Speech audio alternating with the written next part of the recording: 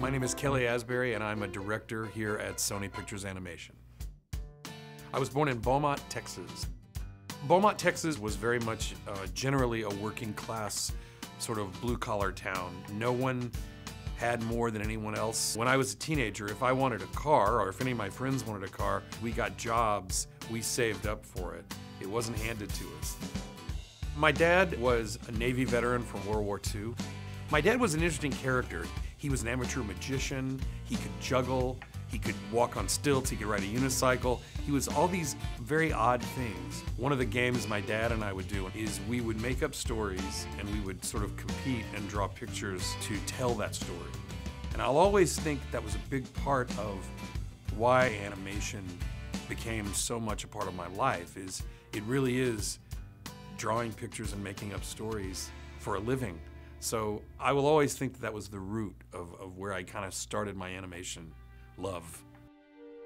My dad passed away when I was 12 years old from cancer.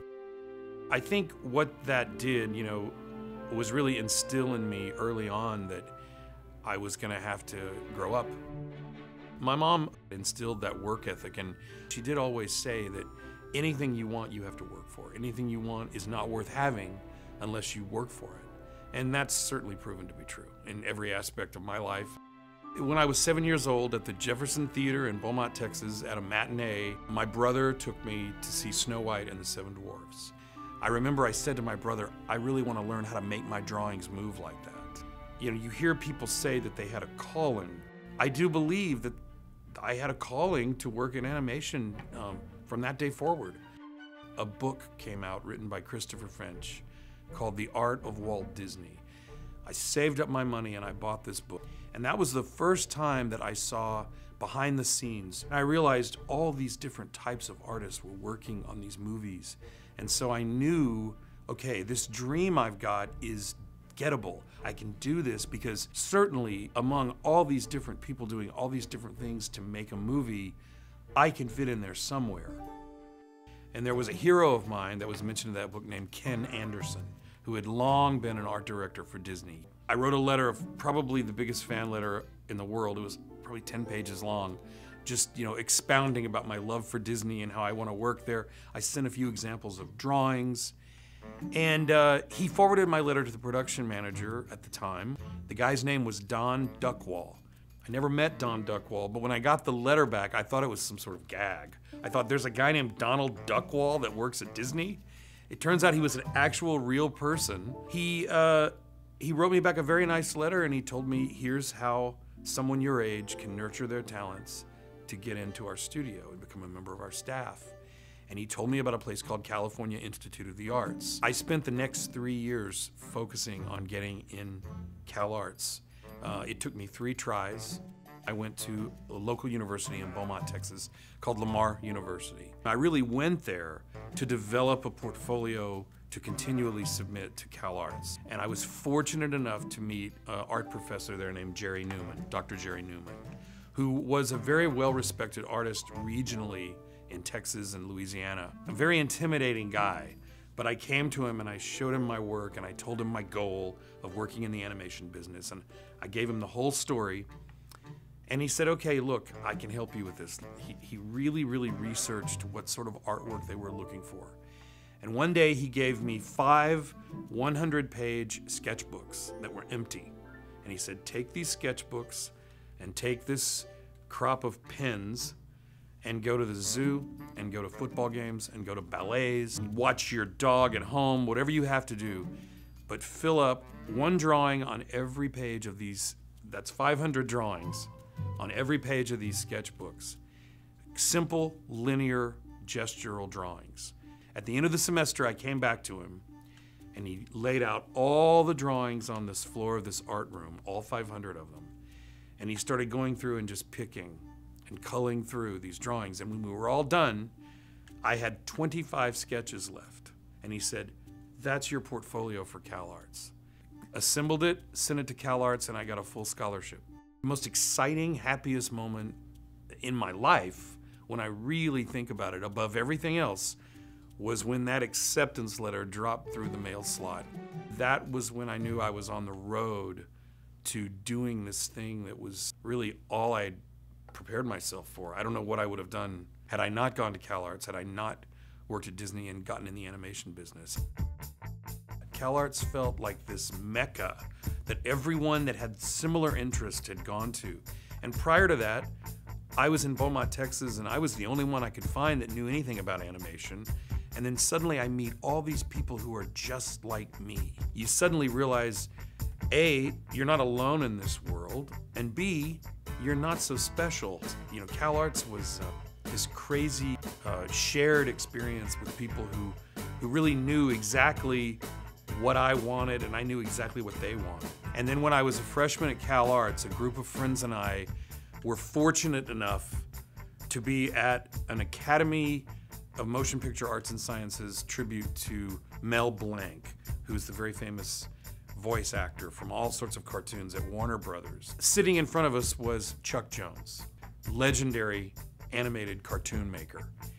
And one of my friends, Jeff DeGrandis, that night wore a pair of rabbit ears on his head. He was kind of a character. And Chuck noticed him, and they struck up a conversation. They exchanged contact information. And then a couple of days later, Chuck invited him and some of his friends to come out to his place in Corona del Mar, California, and just sit around and talk about animation. Jeff invited me and a couple of other people, Rob Minkoff and Chris Bailey, and we all went as students, and we became very close friends with Chuck Jones. And for the next 25 years, while each of us were going through different phases of our career, he was always sort of this touchstone. We all went on and did exactly what we wanted to do, and it was largely because of the mentorship of Chuck Jones. And in the end, I think it was really lessons in planning, lessons in research, lessons in reading and literature, and opening ourselves up to more than just making cartoons. He taught me to approach my job with depth, no matter how funny it's supposed to be. And that's valuable stuff. My first job in the animation business was at a small studio in Burbank called Tom Carter Productions. And then while I was working there, a friend of mine who had gotten a job at Disney just one day called me and said, look, they want to talk to you because they need someone to storyboard something in the live action division, and they want to see your portfolio, so here's a number. So I called the number and got the job very quickly and found myself at Disney after my second year at CalArts. After that movie was finished, I moved to the animation department, and I was asked to do in-between drawings for animation. And I did that for some time on a movie called The Black Cauldron. What's interesting about that is Life magazine did a story about Disney. They advertised basically and had a story about the future movies that are coming out. And one of them was the animated feature, The Black Cauldron. And I remember sitting in class in high school, and there was a friend of mine next to me, and I said, I'm gonna work on that movie. And she said, okay, great, you know. And then I did. And my first screen credit is on The Black Cauldron. I worked on several little projects, and then I was fortunate enough to be asked to do development work on The Little Mermaid. It was this huge hit, and it sort of reintroduced everyone to Disney fairy tales. So to have been part of the early development of that movie was amazing, still is amazing to me. And then I went on to work on Beauty and the Beast. In 1991, my good friend, the late, great Joe Ranft, who is a great story artist, at the time he was heading story on a movie called The Nightmare Before Christmas, which had been developed at Disney by Tim Burton. I was a huge fan of Tim Burton's work, and I knew about this project, and I saw an opportunity. I sent some artwork up to the director, Henry Selick. He accepted the work, and I was actually allowed to leave Disney, still working for Disney, but I moved to San Francisco and worked on The Nightmare Before Christmas as a designer and an art director.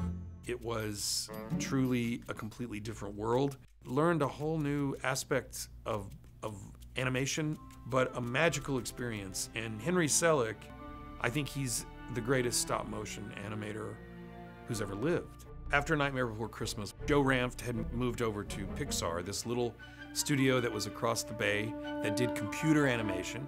Joe called me up and said, look, we'd love you to come over and sort of help us storyboard on this movie called Toy Story that we're developing for Disney. The rest is history with that one. I mean, I was so lucky to have had that brief stint working on that movie. So I went on to work on James and the Giant Peach with Joe, another wonderful experience working with Henry, and around the time that James and the Giant Peach completed, word sprang out that Jeffrey Katzenberg had departed Disney after finishing The Lion King, and that he and Steven Spielberg and David Geffen were starting a new company called DreamWorks. The whole world just changed overnight. I chose to go to DreamWorks, and I was head of story along with Lorna Cook for the first film they made called Prince of Egypt. And I'll always see Prince of Egypt as this sort of great, grand experiment.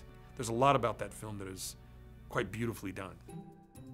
When I started at DreamWorks, I let it be known to Jeffrey that I wanted to really be considered for directing possibilities. The first thing he sort of put me in charge of as a director was the early development of a movie called Shrek. Funny story based on a small children's book by William Steig. At the time, Chris Farley from Saturday Night Live had been slated as the voice to play Shrek, and the movie was tailored for him. Well, unfortunately, about a year and a half into our development, Chris Farley passed away, tragically. And that sort of put the movie in a bit of limbo. Jeffrey said, look, we don't know what's gonna happen with Shrek, but why don't you move over here, and I have a movie called Spirit, Stallion of the Cimarron, that I'd like you to co-direct with Lorna Cook. But after I finished Spirit, Jeffrey invited me to join the Shrek team and direct Shrek 2. Everything about the Shrek movies is about fun and about hilarity. And to work on that film and then to have it enjoy the huge success it had was a once-in-a-lifetime experience.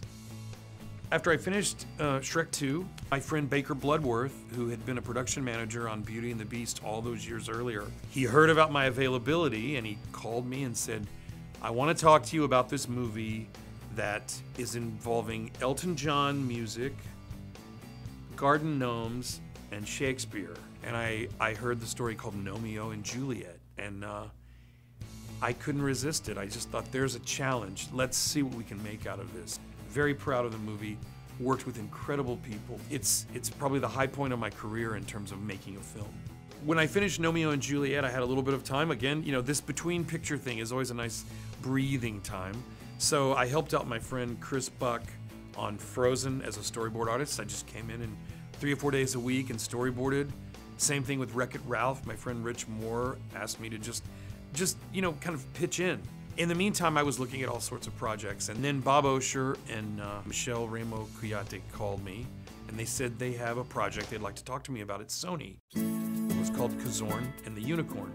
After about a year and a half of developing it, it became a little unclear what the studio wanted to do with the project. Sometimes that happened. And so Kazorn was sort of put aside for a while, and in the meantime, they said, look, we have another project we'd like to talk to you about, and it's called Smurfs.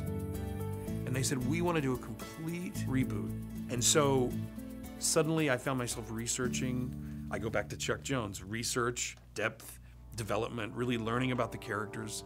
And I found that the work of Peyo, the original Smurfs work, was so incredibly rich and fun and entertaining and appealing that I couldn't resist trying to take this on. And now, here I am developing a brand new Smurfs feature. I was fortunate enough to know here at Sony, there was Noelle Triojo, who was a production designer. She's from France. She grew up knowing all about the Smurfs. Patrick Mate, who I'd worked with many times at DreamWorks, he was available and he knows all about the Smurfs. His ability to draw the Smurfs is almost identical to Peyo. He's a wonderful character designer. I am documenting my experience and my adventure as we go and as I learn about the Smurfs on a blog called smurfsproductionblog.com. I call it the Blueprint. My ambition with this film is to honor the work of Peyo as much as possible and to introduce a side of the Smurfs that really has never been depicted before on film in the way that we're trying to do it. What's great about working here is it's not a giant conglomerate. It's not a big giant studio with thousands of artists all doing different things. It's a smaller community, so there's a lot more interaction and a lot more time to get to know each other. I like that. I want Sony Pictures Animation to be successful, but I wanted to keep this sort of community feel to it because it's a very comfortable environment.